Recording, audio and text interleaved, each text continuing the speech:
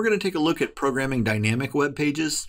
Dynamic web pages will accept user input and manipulate it.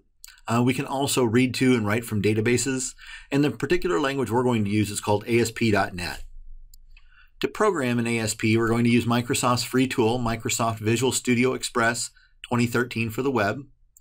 Again, it's free software you can download from Microsoft, and the installation instructions can be found on Icon. After you get it installed, you will need a Microsoft account to log in and activate the software, and you can see that in the corner once you have it running. To create a new website, I'll go to File, New Website. I want to make sure Visual Basic is chosen. I can choose a framework. I want to choose Framework 451 since it's the most current. I want to make an empty website. And I want the website to reside on my desktop. This tool does not like mapped drives, so it's difficult to work out of your H drive or drive you've mapped to Instruct.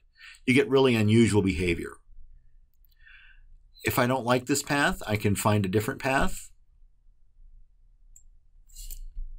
I'll call mine Test Site 1. This should probably be somewhat specific to the application you're working with.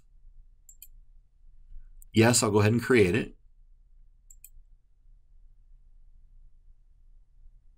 And then I can see that I now have a folder called Test Site 1 on my desktop. And if I look over here, I can see Test Site 1 as my root directory. I'm in the Solution Explorer. I've got a couple of other options, and when I connect to databases later, I'll have a Database Explorer, but most of our time will be spent in Solution Explorer.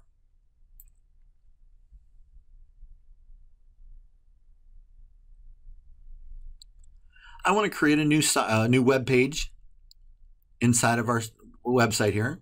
So I'll right click and add a new item. Visual Basic should be checked. I'm going to choose Web Form. That's what ASP calls their dynamic web pages. I can name it anything I want down here. For now, I'm going to just leave the default name in place.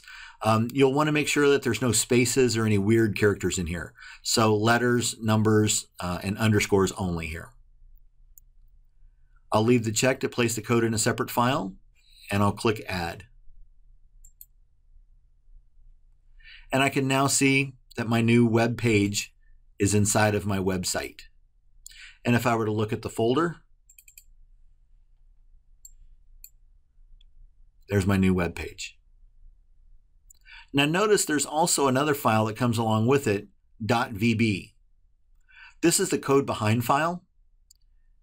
So you'll have one file that ends in ASPX, that is your web page, and then you'll have another file with the exact same name, .vb, since we're using Visual Basic, that's the code behind file.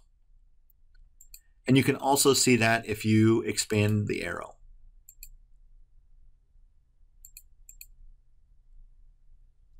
Now, once I click the file, I can see that it opens a tab across the top here so I can work on it.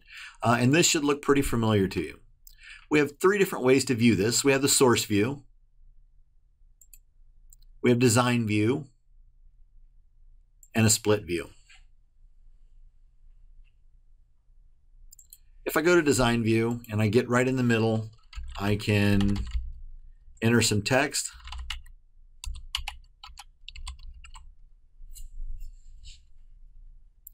And when I switch to source view, I can see that text. Now, notice the web page. We have this <@. This is an escape character that says this is not HTML. This is going to be ASP. And this line right here at the top is put in there by default. It tells us what language we can expect, and it tells us what the name of our code behind file will be. I have some other stuff that looks very much like HTML, but I do have a couple of tags in here, run at server.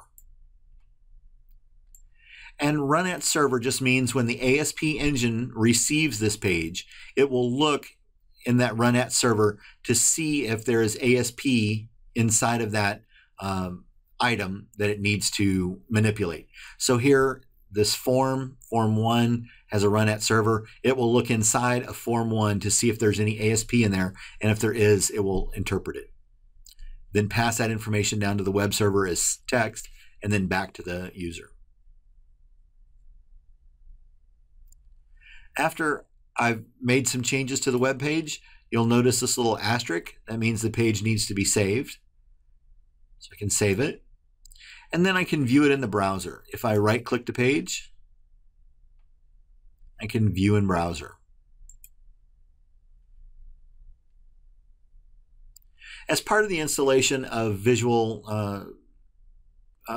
Studio Express, you get a web server that is able to interpret the ASP, so you get the ASP engine with that. That web server turns on when you view in the browser, and it turns off when you close.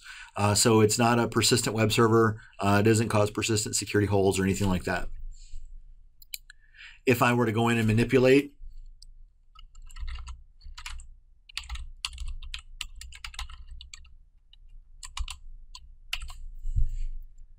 again, I need to save it. I can simply refresh and see my changes. Now, the other thing you get as part of the Visual Studio Express installation is a personal SQL server. But we're not going to use that much. We're going to be connected to the enterprise SQL server.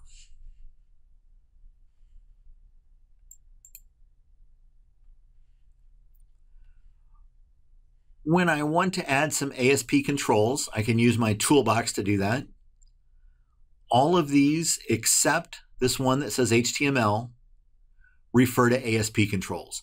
So in HTML toolbox, we have true HTML inputs, but up here, they're all ASP. To put one in my web page, I can drag and drop,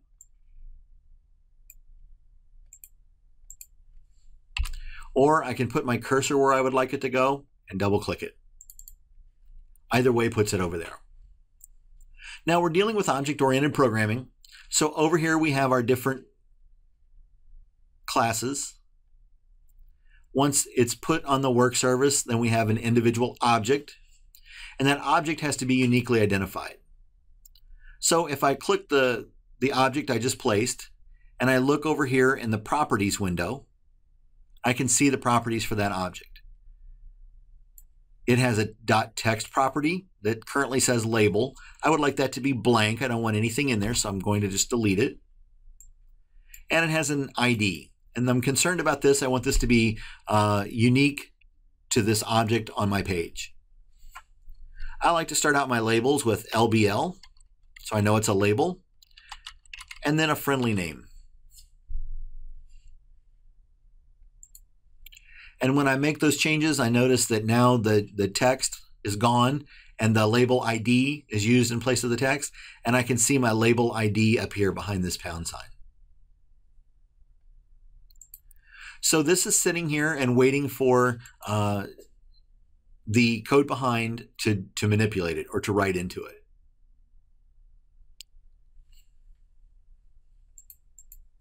I need an event to fire. And when that event fires, then I want the action to happen with this label. So the event that I want is on a page load.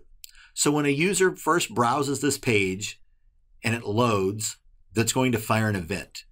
So in order to create that event, I'm going to come up and choose Page Events and Page Load. And here's my subroutine that will fire when this page loads. When this page loads, what do I want to happen? I want LBL, welcome, the text property to say, welcome to my site.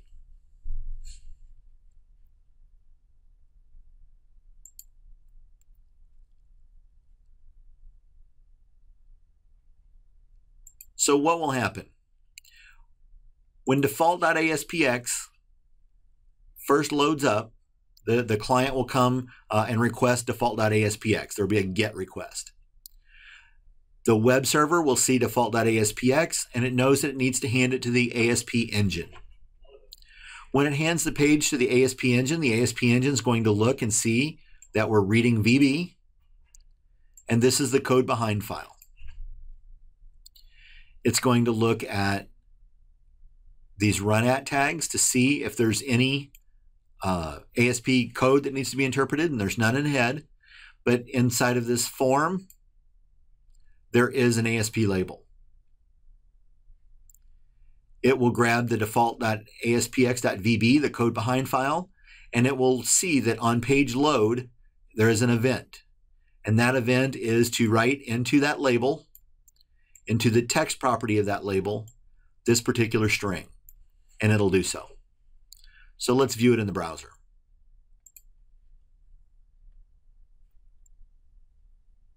And it's happening as we expect it to.